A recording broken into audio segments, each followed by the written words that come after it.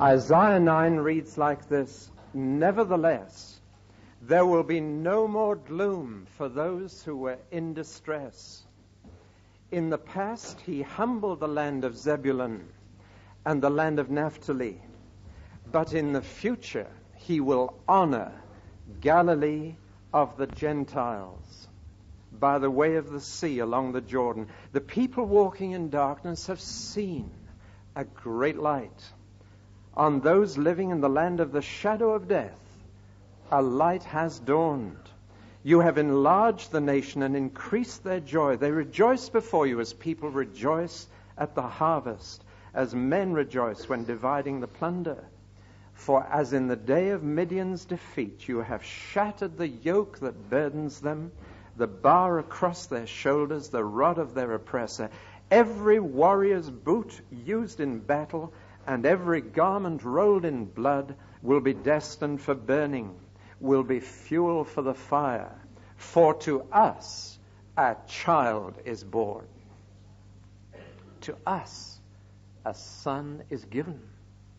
And the government will be on his shoulders. And he will be called Wonderful Counselor, Mighty God, Everlasting Father, Prince of Peace. Of the increase of his government and peace there'll be no end. He will reign on David's throne and over his kingdom, establishing and upholding it with justice and righteousness from that time on and forever. The zeal of the Lord Almighty will accomplish this." That's quite a promise. Let's now turn to Matthew's Gospel. I'm just going to pick up some passages almost at random from this Gospel. I'll start with chapter 3.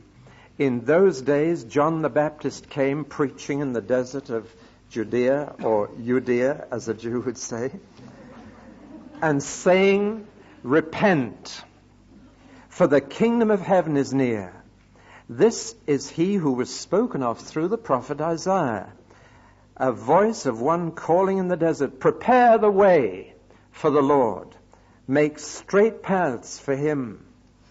John's clothes were made of camel's hair, and he had a leather belt around his waist. His food was locusts and wild honey. People went out to him from Jerusalem and all Judea and the whole region of the Jordan. Confessing their sins, they were baptized by him in the Jordan River. But when he saw many of the Pharisees and Sadducees coming to where he was baptizing, he said to them, 'You brood of vipers, who warned you to flee from the coming wrath? Produce fruit in keeping with repentance, and do not think you can say to yourselves, we have Abraham as our father. I tell you that out of these stones God can raise up children for Abraham. The axe is already at the root of the trees, and every tree that does not produce good fruit will be cut down and thrown into the fire. I baptize you with water for repentance, but after me will come one who is more powerful than I, whose sandals I'm not fit to carry. He will baptize you with the Holy Spirit and with fire. His winnowing fork is in his hand, and he will clear his threshing floor, gathering wheat into his barn and burning up the chaff with unquenchable fire." Verse 12 of the next chapter 4. "When Jesus heard that John had been put in prison," and by the way, if you preach like John, you will be put in prison. He was not known for tact. I'm preparing a sermon or even a book on the tactlessness of Jesus. Remember when he was invited to a meal after he'd preached, and somebody thought they'd invite the visiting preacher for Sunday lunch? And he sat down, he said, "I noticed how some of you grabbed the top places." That was his opening in conversation. And then he said to his host, "And by the way, you didn't show me the cloakroom beforehand. You didn't ask me to wash my hands." And his sheer tactlessness. Prophets are known for truth, not tact. We need a few more prophets around.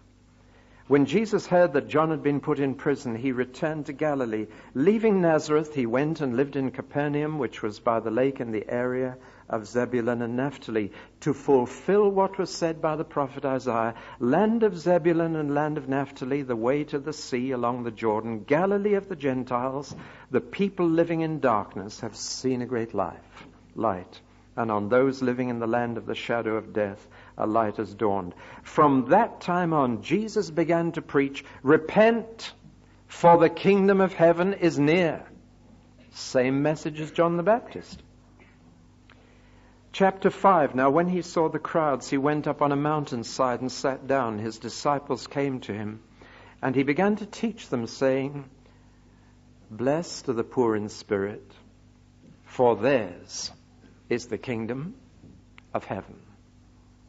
Blessed are those who mourn, for they will be comforted. Blessed are the meek, for they will inherit the earth. Blessed are those who hunger and thirst for righteousness, for they will be filled. Blessed are the merciful, for they will be shown mercy. Blessed are the pure in heart, for they will see God. Blessed are the peacemakers, for they will be called sons of God. Blessed are those who are persecuted because of righteousness, for theirs is the kingdom of heaven. Turning over the page, verse 9 of chapter 6, Jesus says, this is how you should pray. In fact, I'll start at verse 7. And when you pray, do not keep on babbling like pagans, for they think they will be heard because of their many words. Do not be like them, for your Father knows what you need before you ask him. This is how you should pray. Our Father in heaven, hallowed be your name. Your kingdom come, your will be done on earth as it is in heaven. The end of chapter 6. Verse 31, so do not worry, saying, what shall we eat, nor what shall we drink, or what shall we wear? For the pagans run after all these things, and your heavenly Father knows that you need them. But seek first his kingdom and his righteousness, and all these things will be given to you as well. Chapter 13. Verse 24. Well, no, I'm sure you know the parable of the wheat and the tares, so let's pick it up at verse 36. Verse 31. He told them another parable. The kingdom of heaven is like a mustard seed, which a man took and planted in his field. Though it is the smallest of all your seeds, yet when it grows, it is the largest of the garden plants, and becomes a tree, so that the birds of the air come and perch on its branches. He told them still another parable. The kingdom of heaven is like yeast that a woman took and mixed into a large amount of flour until it worked all through the dough. Jesus spoke all these things to the crowd in parables.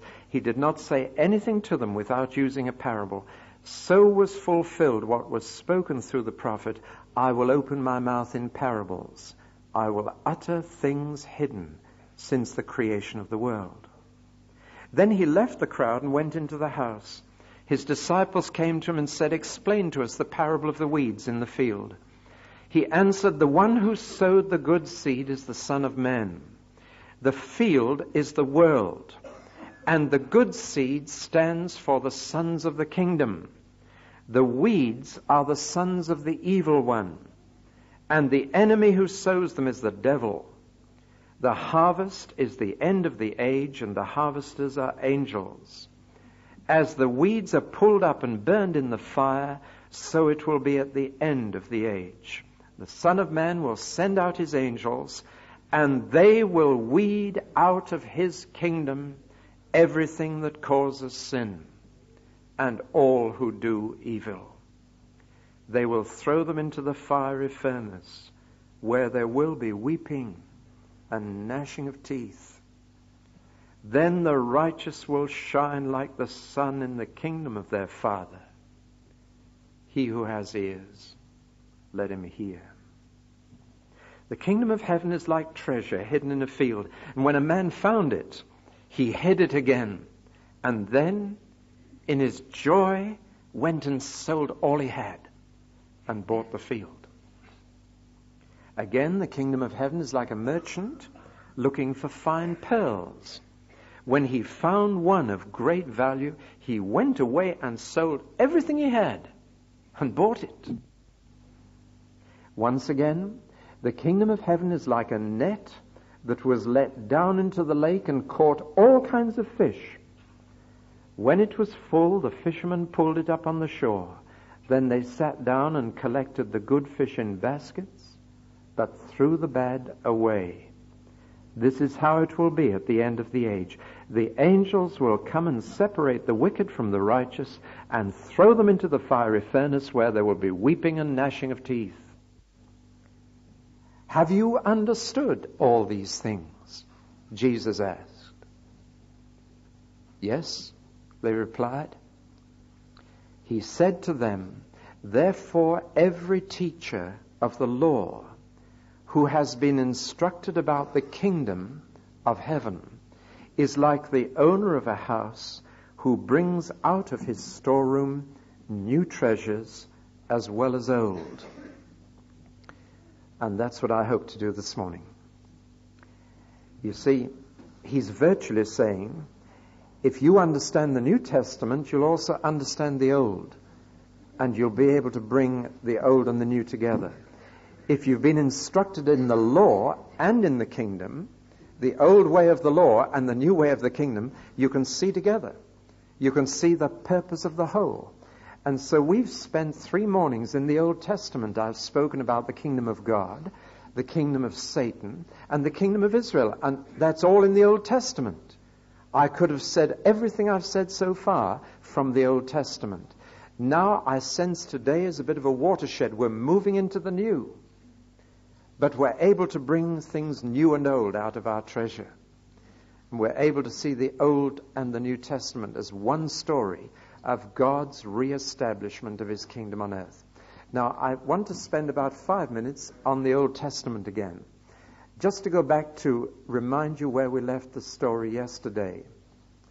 The Jews were left looking forward to a day when God in his sovereignty would step back onto the stage of human history and with his power re-establish his rule on earth. And they believed he would do it primarily with the nation of Israel, and from there would spread his rule to the nations, to the ends of the earth. I'm rather excited whenever I read in the Old Testament of the distant isles, because that refers to the British Isles. It really does. In those days, in the days of Abraham, in fact, they used to send to Cornwall for tin. The Phoenicians knew about these islands, and when you talked about the most distant parts of the world in those days, you talked about the distant isles, the furthest the sailors went, which was here. Now, I'm not a British Israelite, don't get me wrong, but I'm just excited whenever I read in the book of Isaiah that it will be told in the distant isles. That's coming true today. You're hearing it in the distant isles. And so God's hope for the future was that his promise that he would establish his rule on earth, not just in Israel, but to the distant isles, to the ends of the earth. And so to the Jew, the phrase, the kingdom of God, meant for him the day when God would reestablish his rule on earth everywhere. And they believed also, from what the prophets had told them, that he would do it through a king, a descendant of David, of God's choice, an even greater king than David. Now that was the heart of the Jewish hope. Those who knew their Bibles well, their Old Testaments well, also knew that God had made certain promises about the subject side of the kingdom as well as about the sovereign side. But conveniently, most of them overlooked that. You see, I tried to tell you yesterday the problem right through the Old Testament was not with God's sovereignty, but man's subject. That's my burden for this week. Time and again, the people of Israel said, God, will you demonstrate your sovereignty? Will you visit us with your revival? They said, oh, will you rend the heavens and come down? And time and again, God said to them through the prophets, I will be your sovereign, but will you be my subjects? The root of the problem was not that God wasn't acting in sovereignty, but that his people would not be his subjects. And I want to tell you this, it is hypocrisy to pray for revival if you're not willing to be God's subject. It's hypocrisy to say, God, come and take over Scotland, lay bare your mighty arm. We've prayed and prayed. If you are not at the same time willing to be his subject. It's hypocrisy. And it was that kind of hypocrisy that the prophets laid bare. But the big difference between the Old and the New Testament is summed up very simply in this way.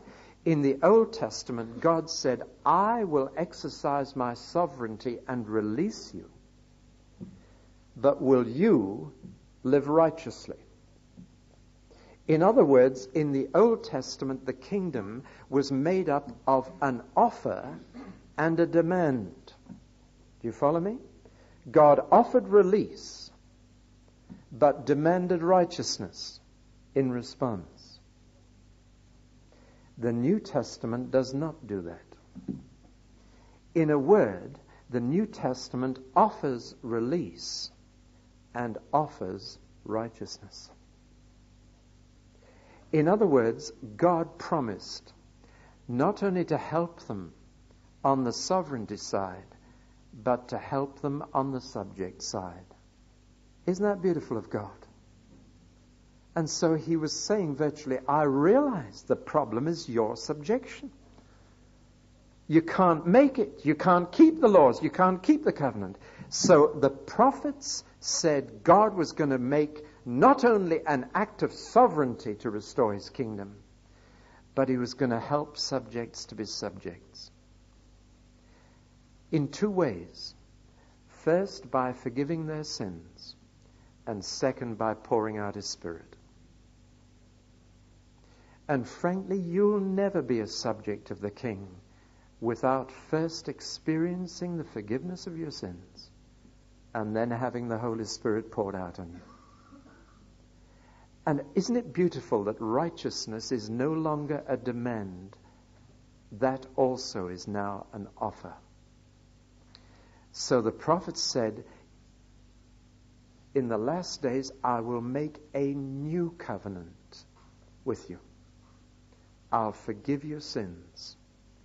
And I'll write my laws not outside you, but inside you, so that you want to keep them. What an offer.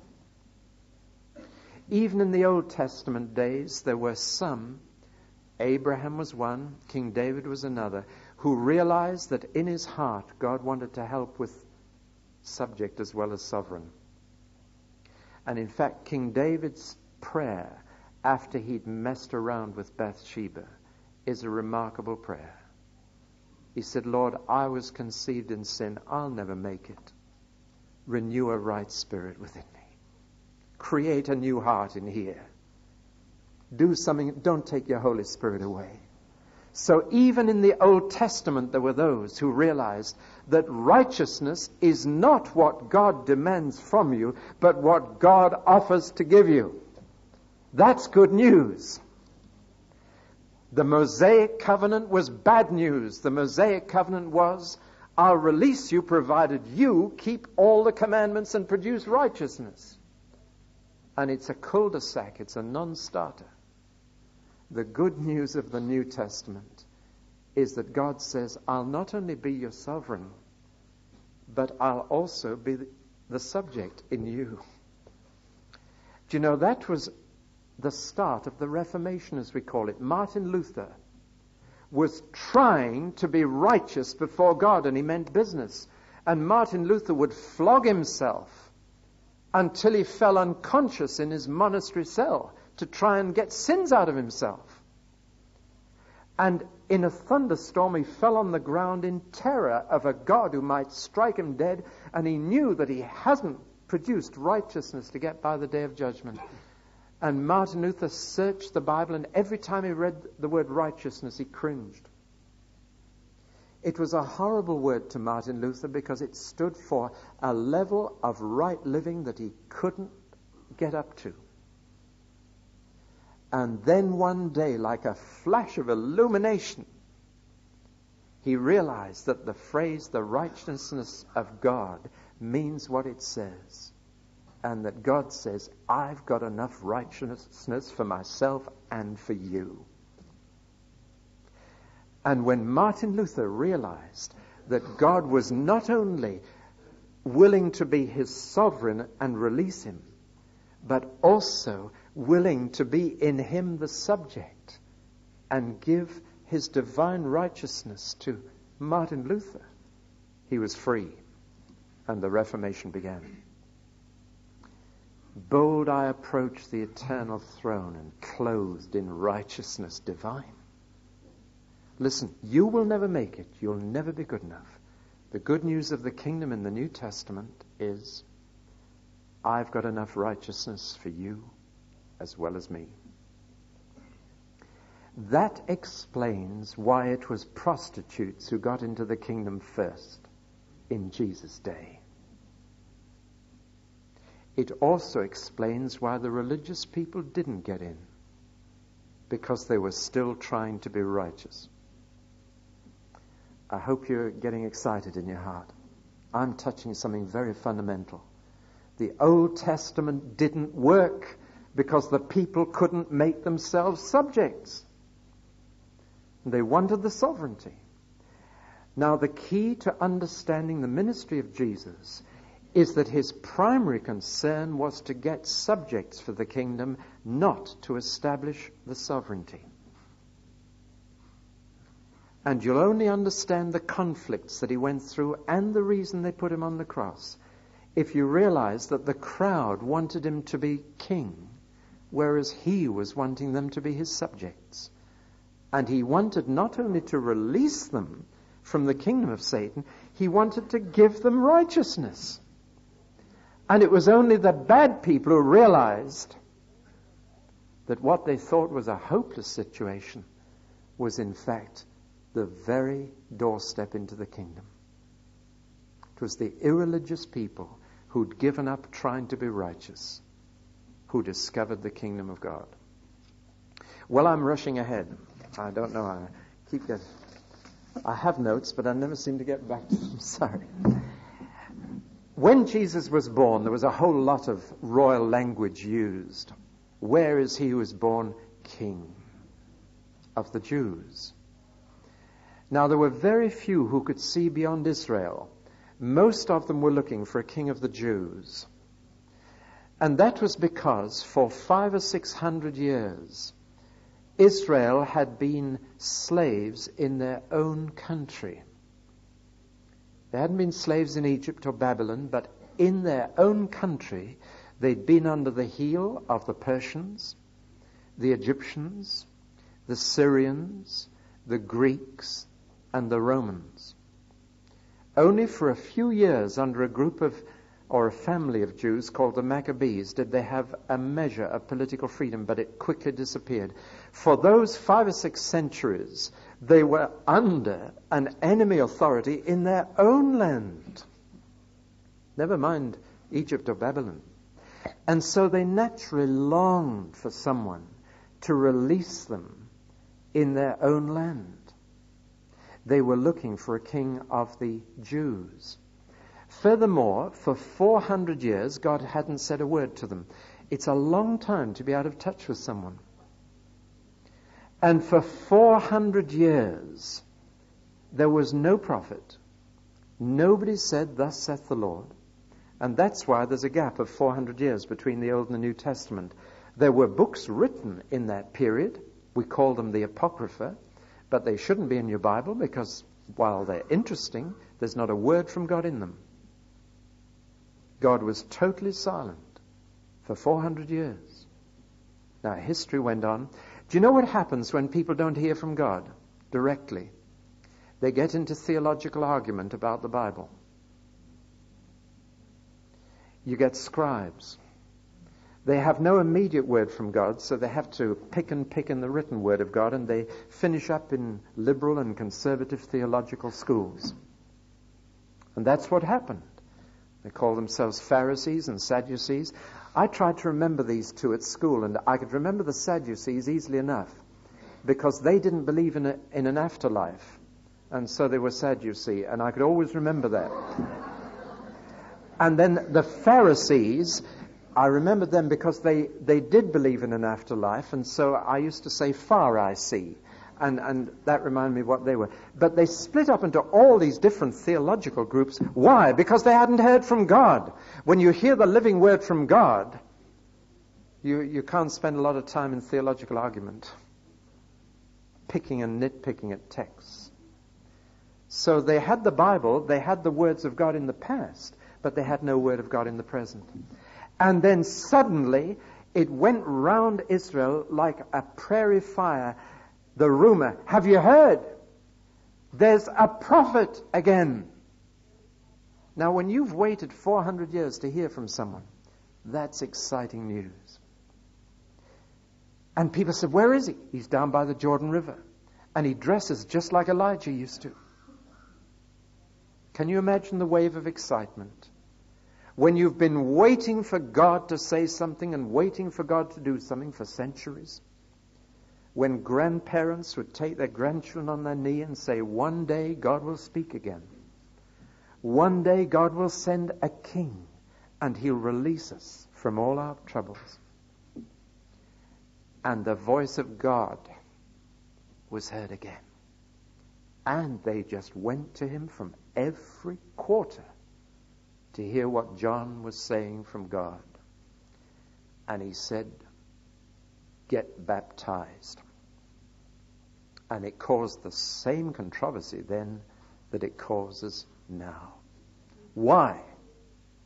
Because no Jew had ever been baptized. It was all right for Gentiles, but not for Jews. We're in the covenant people. We belong. My parents were Jews. My grandparents were Jews. I'm in. I was born into it. And John the Baptist's message was, don't you dare think you belong because your parents belonged.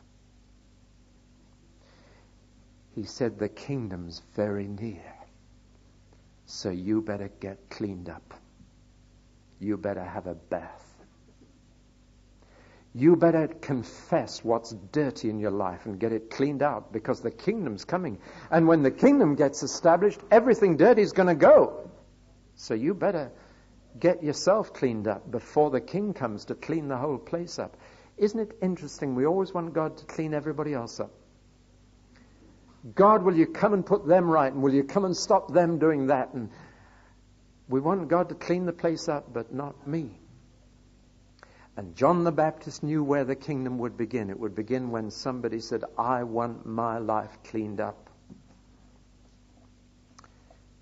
Some of you may have heard me tell this story in Motherwell, but I know of a young man who 2.5 years ago was a hell's angel and as far from God as you can get.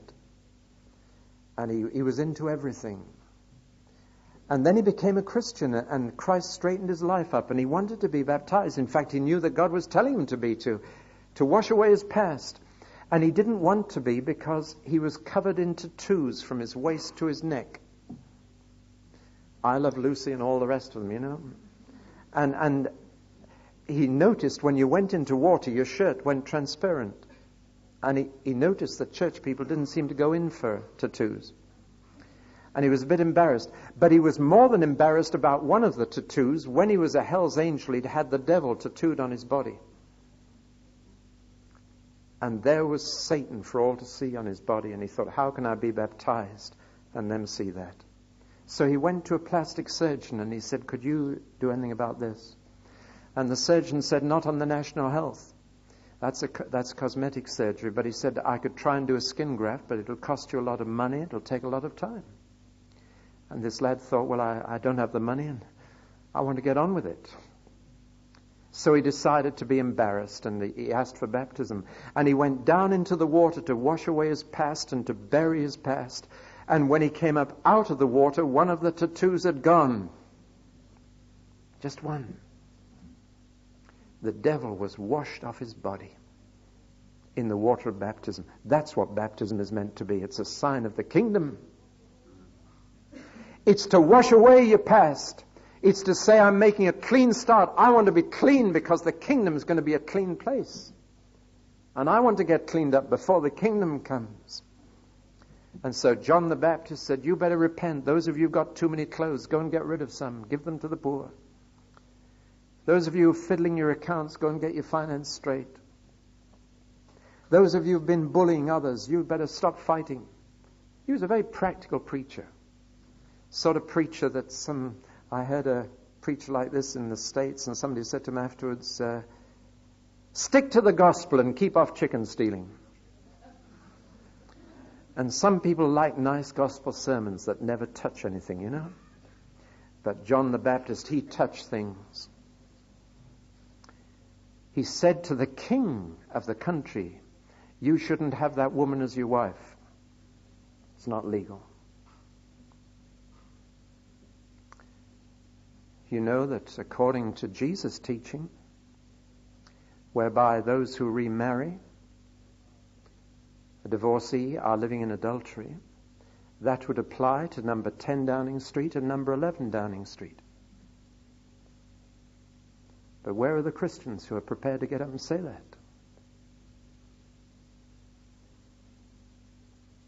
John the Baptist was fearless in putting his finger on things that wouldn't match up with the kingdom. And he said, you better get cleaned up. Now, it's interesting that John the Baptist didn't heal anybody. There wasn't a single miracle happened in his ministry. No signs, no wonders. Just the word of God. An amazing man was John the Baptist, and he paid for it with his life. He'd lived a lonely life. Been out in the desert with God ever since he was a boy. And God had said, John, the king's coming. It was the custom in those days, as it still is, that if royalty is visiting or coming to a place, someone is sent before to get the place ready. If the Queen's going to come to Kinussi, I'll guarantee there'll be somebody from Buckingham Palace here months earlier to say, get ready, the Queen's coming. Buy a red carpet. Clean up that rubbish, the Queen's coming. John the Baptist was the one who had to come and say, prepare the way of the Lord. Fill up the valleys, reduce the mountains, get a decent road straight in so that he can ride in. And the king came, and it was Jesus. And his message was exactly the same as John's. Repent, for the kingdom is here. It's right among you now. And if you study carefully, the implication is very clear. Jesus was saying, I am the kingdom. He said the same things about himself and about the kingdom, so that they were synonyms, they were interchangeable terms. That's an incredible thing to say. And you can imagine the excitement at the beginning of his ministry, at the announcement, the kingdom of God has arrived. Now, we want to look at the implications of that, because his congregation went down from 5,000 to 12 overnight. He began with a huge following, and it dwindled and dwindled until he finally said to the few that were left, are you going to leave me too? And Peter said, no. What you say is what we've been waiting to hear. Now the puzzle is, why did Jesus become so unpopular? When at the beginning, he didn't even need to book a hall, he didn't need a publicity agent. Just the fact that he was in town was enough to pack the streets of people who wanted to meet him and hear him. And the reason is, very simply, that he refused to concentrate on the sovereignty of the kingdom, but he went hard after finding subjects. And it wasn't so spectacular. Now let's look first at the sovereignty that he did bring. I'm amazed that there was never a situation in which Jesus was at a loss or out of control. It didn't matter whether it was a mad demoniac, or whether it was the storm on the Sea of Galilee, or whether it was 5,000 people with nothing to eat. There was never a situation in which it wasn't in total control. Even when they tried to throw him off the cliff at Nazareth, he was in total control. You could see the sovereignty of the kingdom in Jesus. He was king of every situation. If he met a funeral in the road, he would tell the corpse to get out of the coffin. He was king of disease, king of death, king of nature, king of everything. So much so that when they saw what sovereignty he had over every human need, over every human circumstance, over everything, they said, "We want to make you king." They offered him the throne within about 6 months of his beginning his ministry. And he refused it. They said, but this is what we've been waiting for. You are the king. And we're prepared to march behind you, drive the Romans out, set up a throne in Jerusalem, and put a crown on your head. We want you as our king. As the people wanted King David, we want you.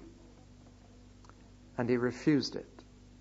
Time and again, they recognized his sovereignty and wanted to have it publicly displayed. But every time he said no. And you know the reason? Because he knew what was in man, and he wouldn't trust any man. We're told that because he knew that none of them were as yet his subjects. That's what he was after. And you'll find that where they wanted him to heal, he wanted to preach. One morning they woke up in Capernaum, in the house where they were all staying, Jesus and his disciples, and his bed was empty and they couldn't find him anywhere. But when they opened the front door, the main street in Capernaum was jammed from end to end with sick people wanting healing. I used to wonder why there were so many sick people in Capernaum. I now know, just down the road was the health spa, the Harrogate of Galilee, Tiberias. And to this day, Jewish people from all over the world and Gentiles come to Tiberias to bath in the waters to try and heal their rheumatism. Cripples come to Tiberias to this day, to the hot springs. And so when they heard that there was a healer just a mile or two up the road at Capernaum, they just left the hot springs and went. And Capernaum was jammed. And they said, "But where's Jesus? We've got a revival on our hands. Look at the crowds wanting to be healed." And they found Jesus in the hills behind Capernaum. They said, "What are you doing here?" "I came here to pray." "Well, Lord, now you've prayed. There's a revival down in Capernaum. The streets jammed. Everybody's looking for you." And Jesus said, "I'm going to the next town to preach." Did you ever notice that? Even when he healed people and got them released from their disease, they refused to become his subjects. I'll give you just one example. He met a man with leprosy, an outcast from his society. Because of his physical disease, he couldn't even go to his own family. And Jesus touched him. I was taken to a hospital for leprosy once, and I had to force myself to touch them. And I confess I could only do it, this was many years ago, I could only do it because I had to keep reminding myself Jesus did. You know? There's a human revulsion. And Jesus touched him and said, "Now I've released you from leprosy. I release you. You're clean." Now he said, "I want you to be my subject, and here are my first 2 orders as your king. Don't tell anyone, and go and show the priest." Do you know what the next verse in the Bible is? So the man went out and told everyone everywhere that Jesus had cured his leprosy. Are you getting the message this morning? People were healed from all manners of disease. They were set free from demons. But Jesus couldn't find anyone to be his subject who would obey his orders. Think of the climax of his ministry when he took the disciples up to the amazing place. If ever you go to Israel, you must go to Benias. That's the modern name for Caesarea Philippi. And there, where the Jordan comes out of the Mount Hermon, just like, it's strange, there's a rock wall and then the river just comes out 40 feet wide. It comes down inside the mountain from the melted snow and just comes out an underwater crack. And so you get this rock wall and the water just coming out. It's been a place of religion and superstition for millennia. And carved in the rock wall are niches where they put all sorts of gods. There was the god Pan, who was a god who appeared in the form of a man. There was the god Caesar, who was a man who claimed to be God. And all these god-men and men-god in the niches were there when Jesus took his disciples. What a place to take them. And as they looked at these statues of god-men and men-god, Jesus said, "Who am I? Who do men think I am?" And they said, "Well, men think you're a reincarnation of some great man from the past. Jeremiah, Elijah, John the Baptist. And who do you think I am?" And Peter, bless him, said, "You are the Christ." Now the word Christ is a religious word to us, so let me translate it. You are God's anointed king. And Peter said, "I recognize," he was the first man to say it. Demons had said it before, but Peter was the first man to recognize, "You are the Christ, you're the king." And so Jesus said, "That's right. It was my Father who helped you to that conclusion, Peter. And that's the truth. Now, Peter, the next step is for us to go to Jerusalem and for me to be crucified." "Oh, no, you're not doing that." And can you see that Peter even recognizes the king but will not be subject? He will argue, he will rebel, he'll say, "No, I know better than you." And to his last day before Jesus died, Peter was telling Jesus what to do. Jesus said, "I want to wash your feet, Peter." "You're not going to do that, Lord." "I'm sorry, no." He calls him Lord, but he won't let him do it. That's hypocrisy again. And Jesus said, "Peter, if I don't wash your feet, we're not partners. Can't be friends." And Peter said, "Oh, well, in that case, here, wash my hands, my head." "Peter, I just said your feet." Do you realize that right up to the moment Jesus died, he had not found one subject for the kingdom? He had released many. He'd exercised the sovereignty of the kingdom in many, many lives. But he had not found one who was utterly loyal to him. Even his nearest friends ran away. And Peter, who said, "Well, the others may let you down, but I won't, Lord," swore to a little servant girl that he'd never met Jesus. So that there's a sense in which the Lord's earthly ministry for 3 years was a failure, apparently. And in fact, on Good Friday, it looked an utter disaster. Here was the king who had come to re-establish the rule of God on earth. He's left without a single subject, and he's dead. And yet, you know, something had got through. Even a dying thief said, "I believe you are the king, and that you will get the kingdom. Could I have a place in it?" That strange quirk of Pilate's flickering defiance at the end when he put a little notice above the dying Jesus, "This is the king." the Jews.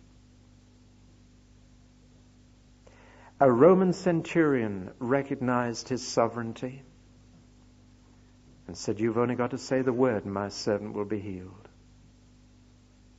I recognize authority when I come up against it. Now let me backtrack a little. The Jews expected God's kingdom to come on a national and on an international scale. And they were puzzled because Jesus didn't seem interested in either. He neither seemed to want to set himself up as king of the Jews, nor, when the Greeks made an offer to have him, was he interested in them either. And the Greeks were sort of saying to Jesus, "Well, Jesus, the Jews may not want you, but come over and minister among us. We'll welcome you." But he wouldn't go there either. He concentrated on the kingdom as an individual thing first.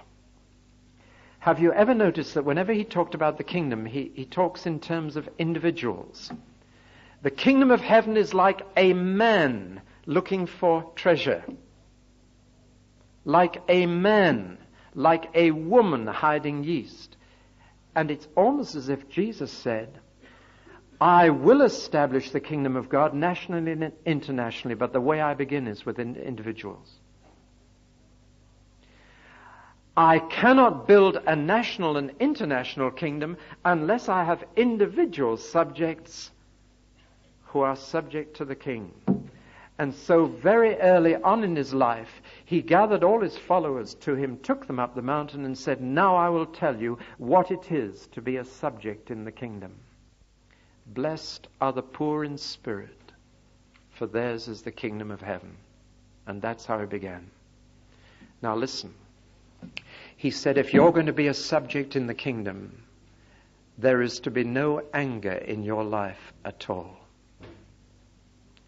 He said, "You've heard it said, you shall not kill. But I say," that's the king making his laws, "I say to you, you mustn't even have contempt in your heart for anybody else. You mustn't call them a fool. Because to be angry with someone or to despise them is to be in danger of hellfire. That's not kingdom living. You've heard it said, don't commit adultery. Well, said Jesus, you may never have climbed into a bed with someone else's wife. But if you've looked at a girl and wondered what it would be like to have her in bed, that's not fit to be a subject in my kingdom." And he was very, very strict on divorce, far stricter than almost every denomination today. And he said, in my kingdom there is no divorce, with the single exception of physical infidelity. And with that single exception, there is no divorce. And if you've married a divorcee, you're living in adultery. And that's not the kingdom. That's not being subject. He went on that. Can you imagine? He lifted the standards of the kingdom far higher than Moses ever did. Now here's one that's going to get you if I haven't touched anything already. Subjects of the kingdom, he said, are not allowed to worry. Did you know that Jesus said more about worry in the Sermon on the Mount than about adultery? But when did a church last discipline a member for worrying? But Jesus said worry is a libel on your Heavenly Father. You're saying, if you worry, my Father cares more about his garden and his pets than he does about his children.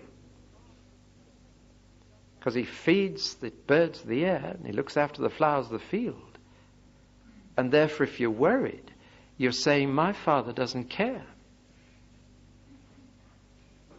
You know, I never knew our 3 children to worry about the next meal. Because whenever they came in, there was a meal for them. And if I had heard from a neighbor or someone, or if my wife had heard from a neighbor, your children were telling me they're really worried as to whether they'll get any food tomorrow. How do you think we'd have felt if the neighbors were talking about our kids like that? And Jesus said a subject of the kingdom trusts. Listen, the best welfare state you could ever belong to is the kingdom of heaven. You seek first his kingdom and his righteousness, and everything else is thrown in as a bonus. You'll always have enough to wear. You'll have enough to eat. The bills will be paid if you're a subject of the kingdom. You read through the Sermon on the Mount and you think, that's impossible.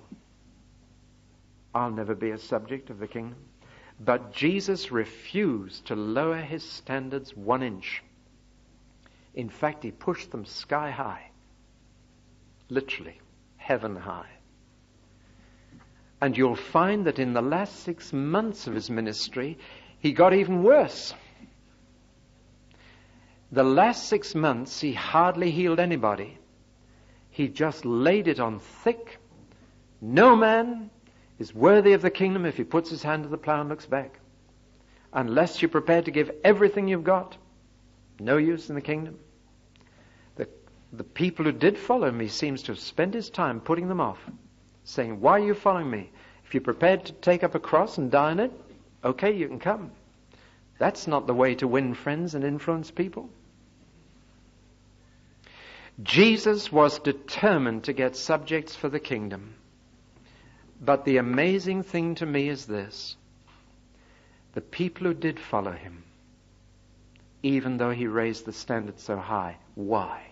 I'll tell you why. Because they felt instinctively that even though he set such high standards, he could help them to reach it. He said, my burden's light, my yoke's easy. Fancy saying that after preaching the Sermon on the Mount.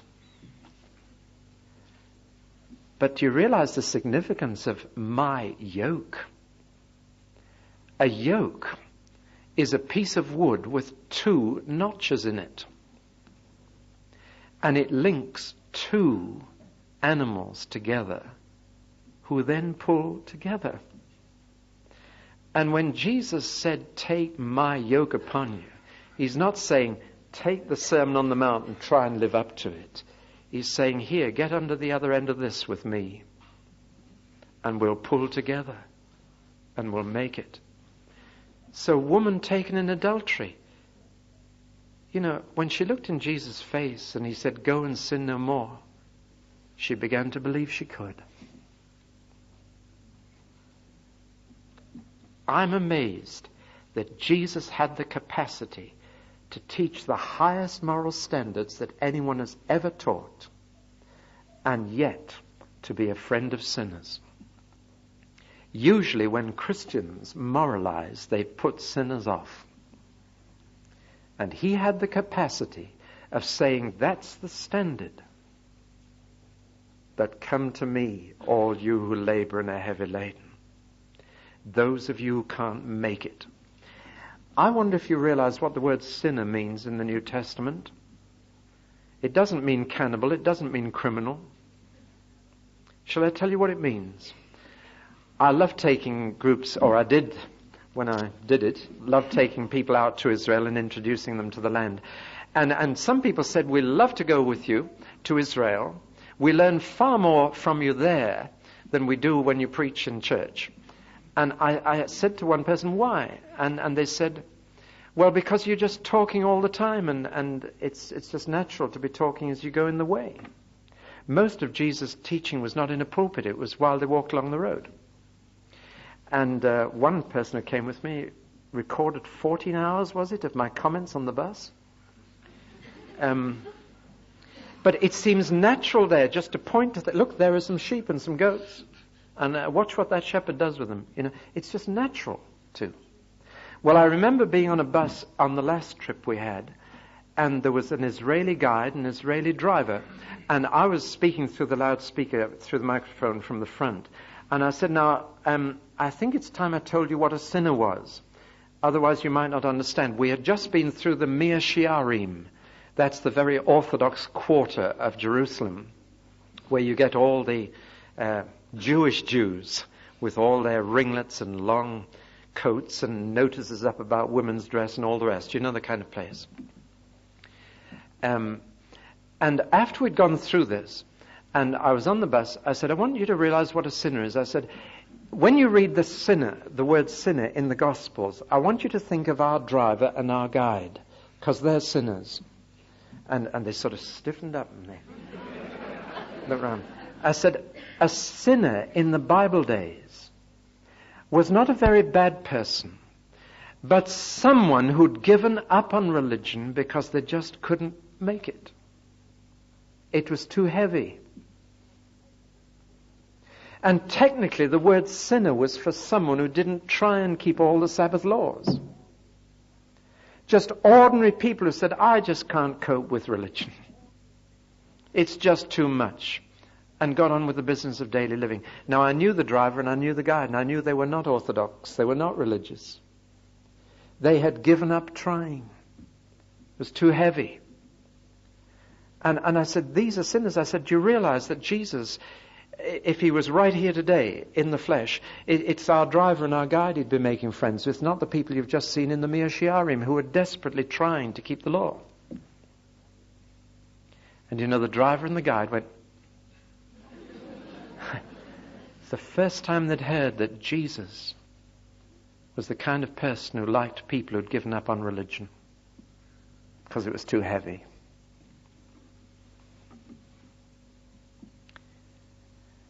I've just had a burden this morning that I got from the Lord. I believe it's prophetic. I believe that when God moves in sovereignty in Scotland, he's going to bypass the religious people. Religion is offensive to God, and in Scotland you've far too much religion. You better get your life cleaned out of religion if the kingdom's coming. I believe he's going to touch irreligious people in Scotland. People right outside. I had the privilege of listening to a glorious testimony not many months ago from a girl who was a prostitute in Aberdeen and who relieved the oil men of their money when they came off the oil rigs. And she had a bedroom which she wanted to be the finest bedroom in Aberdeen. She wanted the walls in black and the ceiling all mirror and a big bed and all the rest of it. She got the money for that bedroom in which to entertain all the men who came off the oil rigs. And then one day, she finished up in the mental hospital in Aberdeen, and her basic problem was simply that men used her, they didn't love her.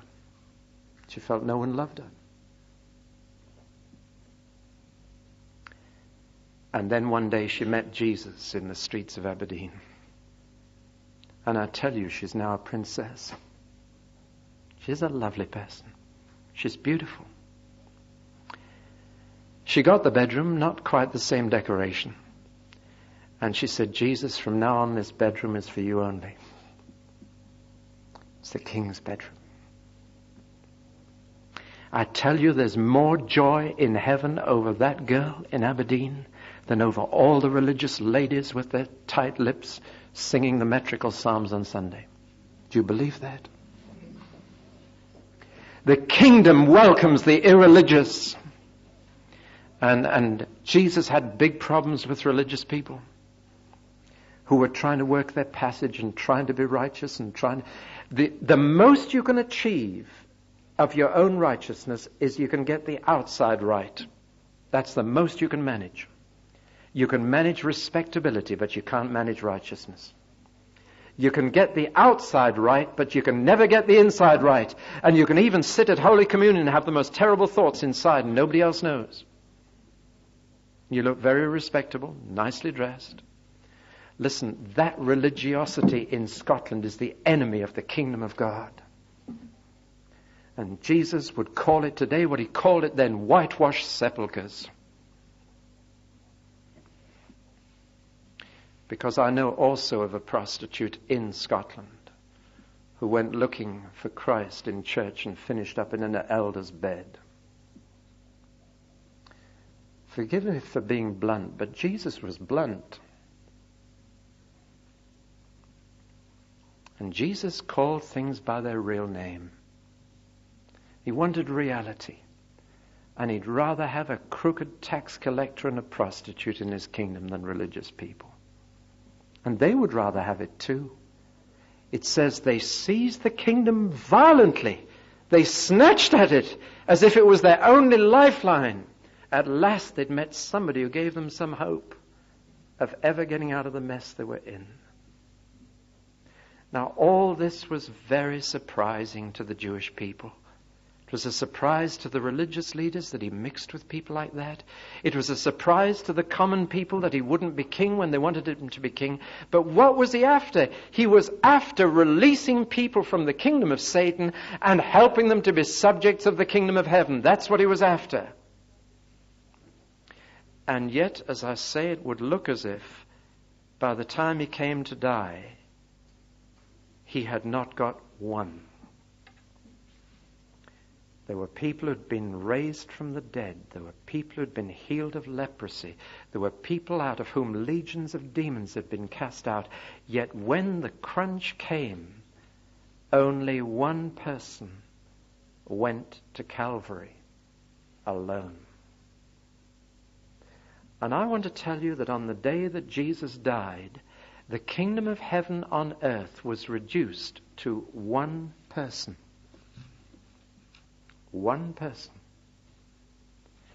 You see, not only was Jesus the perfect sovereign of the kingdom, in total control and power over every conceivable situation, but Jesus was also, listen, the perfect subject of the kingdom. He was the first person who throughout his lifetime had been subject to the will of God perfectly. Perfectly. And when he finally struggled in the Garden of Gethsemane with the last call of duty, where God had said, "You go to the cross now," he sweated blood. Don't you ever think it was easy for Jesus to be sinless? He learned obedience through the things he suffered. And he agonized. He said, "Father, is there no other way? No other way?" And what God was really saying to Jesus, if I can just try and explain it for you, God was saying, "Jesus, my son, you realize that there will be no subjects of the kingdom unless you go this way. Because you'll never be able to set men totally free from Satan unless you go this way. You've got to break the prince of this world's power, and it's the only way it can be broken." And Jesus finally said, "Not my will, but yours be done." He became obedient to death at the age of 33, when every instinct in us is to hold on to life. I hope you don't think this is irreverent, but I love to watch sheepdog trials. I used to be a shepherd in Northumberland, and I love working with a collie dog. And in fact, for 13 years after I was in the ministry, we had a collie dog in the home. I loved to go for walks with that collie dog, and she was very obedient. Collies are marvelous. They sense the shepherd's mind. And I was watching that program, One Man and His Dog. Do you know the program? And on one particular program, the shepherd who got the second prize was interviewed afterwards for the BBC, and the interviewer said to the shepherd, "I understand your dog has a plastic hip joint." Strange thing to say, but the shepherd said, "Yes, that's right. The veterinary surgeon had to put a plastic hip joint in his rear leg, and he lay for 2 months on our kitchen table until it grew together again." And the interviewer said, "Well, that's marvelous. That dog looks as good as new." And the shepherd said, "Yes. Did you watch him jump and run? He's marvelous." And then the interviewer said, "Why did he need a plastic hip joint?" And the shepherd's face crumpled up. And he said, "Well, one day I was in the farmyard, and he said, I told the dog, 'Stay, lie down, stay.' And he said, the dog lay down. And he said, the dog kept looking at me and looking behind the barn. Looked at me, looked behind the barn. And he said, I wondered what it was looking at. He said, I couldn't see, but coming behind the barn was a huge tractor and trailer. And it was coming straight for the dog. And the driver was, of course, high up on the tractor and didn't see the dog lying there. And the dog stayed and let the tractor go right over its back leg. When I looked at that shepherd's face when he said that, and how he felt about a dog that was so obedient that it would just have stayed there and died for the shepherd, I began, it's not irreverent, I think, to make a comparison. I just saw a little of God's heart. On the day that Jesus was hanging on a cross and people said, save yourself, get yourself out of the trouble. You've saved everybody else. You've proved yourself king in every other situation. Prove it now that you're the king of the Jews. Get off the cross. And he could have done it as easily as I talk to you now. But his father had said, stay. And he stayed. That day, Satan's power was smashed.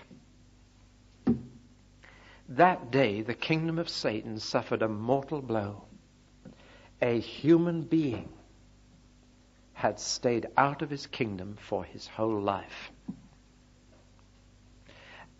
And there was a foothold on earth in the human race for the kingdom of heaven on earth. It is true that Jesus died in our place and that he was punished for our sins. All that is true. But I think the deepest meaning of the cross is this. That day he triumphed over principalities and powers and made a show of them openly. He broke the power of the prince of this world. And you know, it is true that wherever the message of the cross has been preached, Satan's power has been smashed. And people have been released. And the blood of Jesus is more powerful than anything Satan can do. And you can deliver people from Satan and from his demonic powers through that one day's act. But I say again, the kingdom of heaven on earth was represented that day in one man only, Jesus. But he won. It's finished. It's completed. I've done it. And from then on, the kingdom could be reestablished. And subjects could be set free from Satan. Forgiven. Released. Do you know one of the things that Satan uses most, perhaps, to keep hold of people? Guilt. Guilt. That strange mixture of fear and shame that then brings something out into the open. And it's the hidden things in our lives that Satan uses to keep us chained, isn't it? That Jesus died in the darkness so that these things could be brought into the light and smashed. The cross finally established the kingdom on earth. And the kingdom's never looked back since. It may have seemed a bit like a grain of mustard seed. To the Roman Empire, it was just one among thousands of crucifixions out somewhere at the edge of the empire. But to the universe, it was the longest day. It was the turning point. After he had risen from the dead, Jesus spent 6 weeks talking to his disciples. What about? He had only one subject for 6 whole weeks. They went to Bible school for 6 weeks. It was the first time he'd given them any Bible study. But he took them through every part of the scriptures. The law, the prophets, the Psalms. And what was his theme? Very simple. The kingdom of God. If you read the first verses of the book of Acts, it says that for those 6 weeks he appeared alive to them, proof that he was alive with many infallible proofs. They knew he was alive. They knew he'd conquered even death itself. But it says he instructed them concerning the kingdom of God. And then he took them out to the Mount of Olives, and they realized it was goodbye. They knew something was ending. Now, if you had the chance to ask Jesus one question only, personally, what would you ask him? If you knew you could ask one last question of Jesus, what would it be? It's very interesting. The disciples had walked with him for 3 years. They'd listened to him for 6 weeks, Bible instruction on the kingdom of God, the kind of thing I've been giving you here. Only it must have been marvelous to have Jesus' interpretation. But they said, Jesus, there's just one thing we don't understand. You know that we expected the kingdom to be established nationally. We believe you're the King of the Jews. Then Jesus, why don't you get on with restoring the kingdom to Israel? Now, you know, the common Christian answer in this country, and indeed throughout the Christian world, is unfortunately, that's a silly question. Jesus was finished with Israel. Israel had failed. And as Jesus said, the kingdom will be taken from this nation and given to a nation that produces fruits worthy of it. So the common conception is that the kingdom of God now has nothing to do with the Jews. It has nothing to do with Israel. It's been handed over to the church. Don't you fall for that one.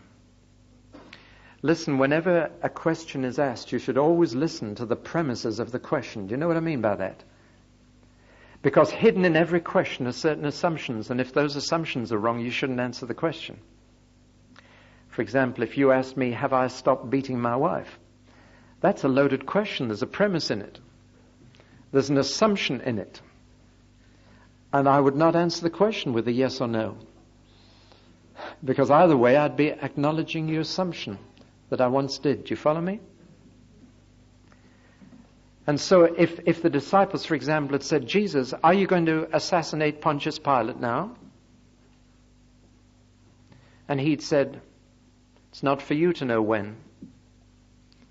What do you judge from that? That the question was a valid question. Now, when they said, will you restore the kingdom to Israel, there were 4 assumptions in the question. First assumption, that Israel once had the kingdom. Second assumption, that they didn't now have it. Third assumption, that one day they would get it back again. Fourth assumption, that Jesus was the king and the one to do it. 4 premises behind the question. And Jesus didn't question any of them. And so I just want to warn you. The idea that now the church has got the kingdom and Israel has lost it will lead you to pride and arrogance which is totally out of place. As Paul says in Romans 11, I've quoted this already, the church could lose it and Israel could have it back again. The kingdom is given to those who produce the fruits of it. The assumption that the organized denominations make that they have the Holy Spirit, that they have the kingdom, that everything belongs to the church, that is a most dangerous assumption. And there are empty church buildings all over these British Isles to prove it, where God has written Ichabod over them and said, you're not my kingdom. Listen, we should realize that you only stand by faith in the kingdom. But what Jesus did say to the disciples was this. It was almost as if he was saying, change of plan. Instead of establishing the kingdom in Israel and having all the Gentiles come to it, I'm going to send you Jews to the ends of the earth to bring the Gentiles in. And we now know that it's God's incredible plan to bring the full number of Gentiles in and then to go back and pick up the nation of Israel and bring them in too. God in his sovereignty has decided to reverse the order. In the Old Testament, it looked as if God was going to establish the mountain of the Lord in Jerusalem, and that all the Gentiles would come to it, and that he would be king there, and the Gentiles would come. But in fact, there has been a change of plan, and he said, you will be baptized with the Holy Spirit. You'll be my witnesses to the ends of the earth, beginning here in Jerusalem. But I'm going to have the international kingdom established first. And then we'll come back here and bring them in. Oh, as Paul says when he says that, oh, the unsearchable wisdom of God. Who could have counseled him? Who could have told him how to do it? What an amazing plan. And so he sent the disciples out, but he said there's one more thing. If you're to be my subjects, and if you're to demonstrate my sovereignty, you'll do neither without the Holy Spirit. So wait in Jerusalem till the Holy Spirit's come on you. And then you go out. So tomorrow morning we'll have to talk about the Holy Spirit. Brian Hayes has already told you some things about that. I'll say a few more tomorrow morning. That's where the kingdom lies now, wherever the Holy Spirit is. Wherever the Holy Spirit is filling people, you will see two things. You will see the sovereignty of God being exercised, the same sovereignty Jesus exercised over demons and disease. And you will also see people whom the Holy Spirit has enabled to be subjects of the kingdom. The Holy Spirit doesn't just bring the sovereignty of the kingdom. He also helps us to be subjects. Well, that's the kingdom of Jesus. Oh, there are so many more things I'd love to have said. Jesus, I just want to thank you for the kind of kingdom you came to bring. A kingdom that offered release and that offered righteousness as well. So that it's one offer after another. And I want to thank you for the kind of people that the offer appealed to. Those who weren't religious and those who weren't righteous. And who had no chance of being either. And Lord Jesus, will you forgive us for our religiosity? Will you forgive us for our respectability? Lord, may your kingdom be righteousness and therefore peace and therefore joy among us. Lord Jesus, we acknowledge you to be the King.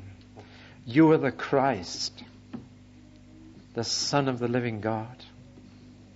You reign. All authority in heaven and on earth is yours. You're the King of Scotland this morning. And we acknowledge your kingship. Oh, Lord Jesus, help us to proclaim that. Help us to tell people you're in charge. You're in control. Everything is in your hands, and we are joint heirs with you. That's incredible. That one day we'll reign with you. Lord Jesus, receive our praise. You are the King of kings. You are the Lord of lords. Your name is Jesus. Jesus, Jesus. Amen.